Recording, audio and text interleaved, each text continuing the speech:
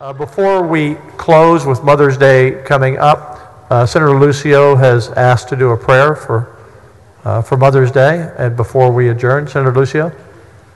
Mr. President and members, as Mother's Day approaches, let us remember a quote from St. Teresa, quote, "The loveliest masterpiece of the heart of God is the heart of a mother." Let us pray. Our loving God, we give you thanks and praise for mothers young and old. We pray for young mothers who give life and count toes and tend to our every need.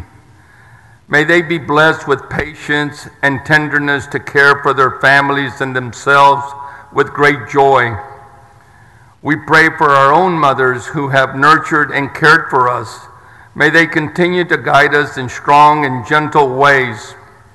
We remember mothers who are separated from their children because of war, poverty, or conflict.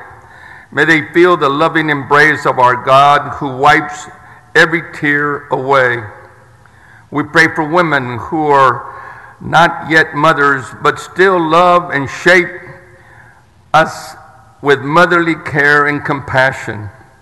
We remember mothers, grandmothers, and great-grandmothers who are no longer with us but who live forever in our memory and nourish us with their love. Thank you, Lord, for your presence with us this day.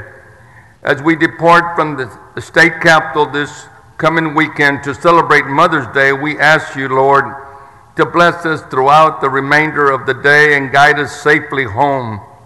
We ask this in the name of Jesus, who was nourished by the Blessed Mother Mary, and in the power of the Holy Spirit.